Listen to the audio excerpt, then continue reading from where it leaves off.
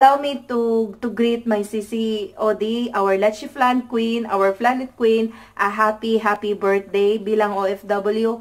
Wala na naman tayo doon sa isang special occasion, but Sister Owen and her two lovely daughters, sinurprise siya ng konti on, sa kanyang birthday. And then, the following day is kumain lang sila sa labas. So, ilalagay ko na lang yung video after nito, and then, followed by yung vlog natin for today, which Happy birthday to you. Happy birthday to you. Alisa dire. Sure, uy, tsaka Happy birthday. Happy birthday to you. Happy birthday. Happy birthday. Ate, ganda ito To pa you. Basta na yun. Oh, Happy birthday to you. kabisihan? Happy birthday to you. Laro ako nagdadalisuan. Happy birthday. Laro, hindi ko pera lagi sa Facebook. Laro na kaayo.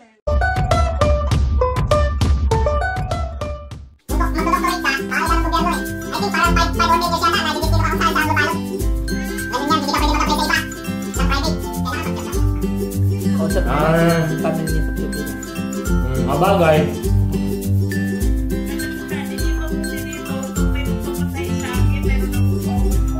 Nanay mo. Mabagay.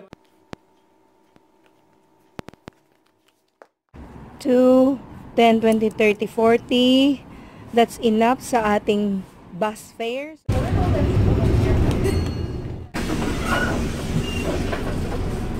Thank you.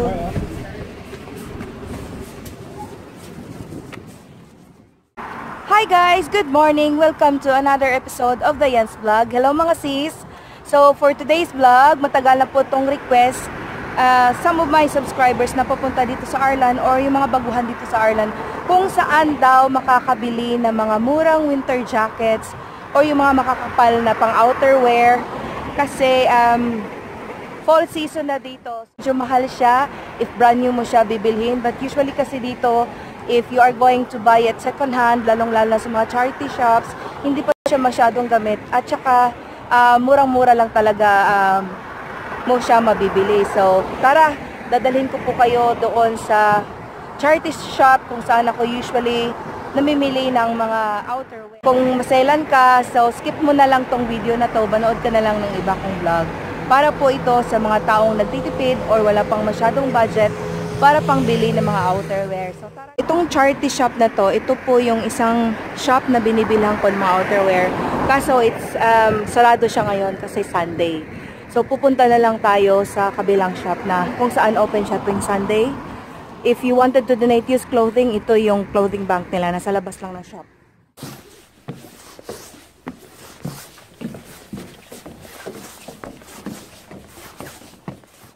Dito na tayo sa loob ng charity shop. So, medyo konti lang yung tao. We are lucky. So, excited na ako kung ano yung mahanap natin for today. So, hindi na muna ako magbablog. Magko-concentrate muna tayo sa ating mahanap na mga outer.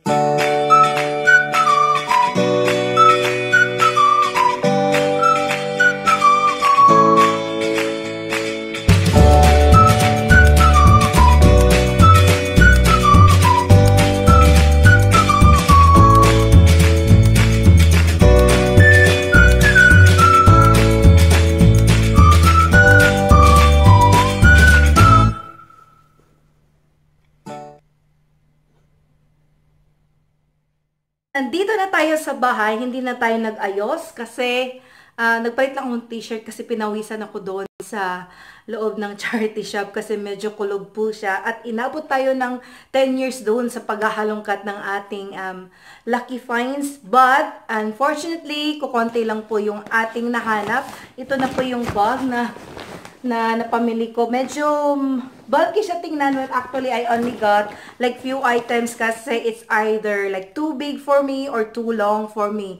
At yung iba naman is for dry clean only. So, which is hindi siya practical. So, pag namimili po kayo ng Ukay-Ukay, make sure you check yung washing instructions kasi it might be cheap pero for dry clean pala only. So, kaya medyo mahirap siya i-maintain kasi medyo mahal magpa-dry clean. So, eto na. So, sana magustuhan nyo yung mga napamili ko. Most of the stuff na nahanap ko is for fall, winter na outfits kasi medyo malamig na kapo dito sa Ireland. So, unang-una, I got this lovely blue jumper. Ayan siya. Parang cobalt blue na jumper. Ayan, tapos may details siya dyan. Knitted siya. Ayan, long sleeve. Tapos, this is from Penny's, yung brand niya. So, I got this. Ano pala, lahat ng napamili ko is 3 euro po siya lahat. Ayun, so yan yung first jumper natin. And then next one is another jumper from the brand Atmosphere or Penny's or Primark sa UK. So ito siya. Ayan, parang may pagka-creamy yung color niya. Ayan, so ilalapit ko. So yan yung details niya. Napaka-cozy po niya tingnan. Long sleeve din po siya, ganyan. Tapos, sa baba niya, may parang high and low na details lang po siya. Sa likod, plain lang siya. So, napaka-cozy niya. So, luxurious siya. And, pwede mo siyang labhan. 30 degrees, ganyan. So, suggestion pala, if you are going to wash mga jumpers na kagaya nito, huwag niyo siyang ihang doon sa sampayan ninyo with hangers kasi lalaylay po siya. At never put this in the spinner or dryer kasi, or tumble dry kasi ang large nyo na jumper is magiging extra small na po siya paglabas niyan. So, never ever put this on a tumble dryer. Ayun. So, next is, I have here a lovely jacket from the brand Paco. Ayan, kasi wala akong blazer na tweed material. So, ayan po siya. So, tweed is back for the fall winter season. Long sleeve din po siya ulit. Tapos, yung bulsa niya may gantong details. Yung buttons niya is plastic siya, yung material. And then, yung sleeves niya ganyan. Tapos, sa dulo may katerno nung design doon sa ating bulsa. Tapos, ayan siya. Ganyan lang siya. So, this will be nice if yung pangloob mo is plain na white, plain na black, ganyan. So, parang blazer lang siya. Tapos, you can match this with black na mga jeans, ganon. So, next is, I got this lovely long outerwear na parang trench coat in black. Ganyan siya. Hindi nyo siya makita. Hayaan nyo isusuot ko siya, tapos ilalagay ko na lang siya sa Instagram ko. This is from the brand Next. Ang ganda po ng material niya. May ganito na po ako in the nude color. Tapos medyo mahaba siya. Medyo knee-length ko siya. Kasi hindi po katangkaran si Mayora. Tapos, ang loob niya may lining siya na ganyan. Parang silk. So luxurious. Tapos may logo ng brand Next. Letter N. Ganon. So, pwede mo siyang labhan.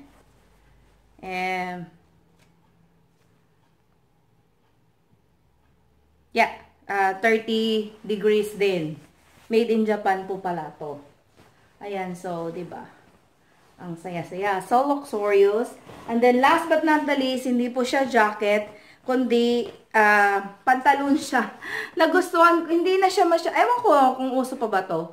May embroidery ganyan. I know embroidery is still like in this winter season, pero I don't think with the fabric na ganito yung color.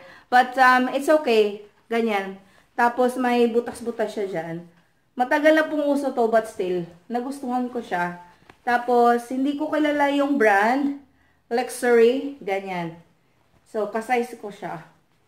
Tapos, nasa petite siya. So, hindi ko na siya kailangan putulan. Mahal po magpa-alter dito sa Ireland. Yung isang pantalon, yung alteration is 10 euro. More or less 600 or 570 pesos sa atin. Ganyan siya. So, yan lang po yung napamili natin sa charity shop. I hope nagustuhan nyo. And if you do like videos like this, mga suggestions on paano makatipid pag nandito ka na sa Ireland, comment down below. Or any video na gusto nyong ipagawa sa akin, comment down below lang din. And I hope to see you on my next. Have a lovely day. Bye!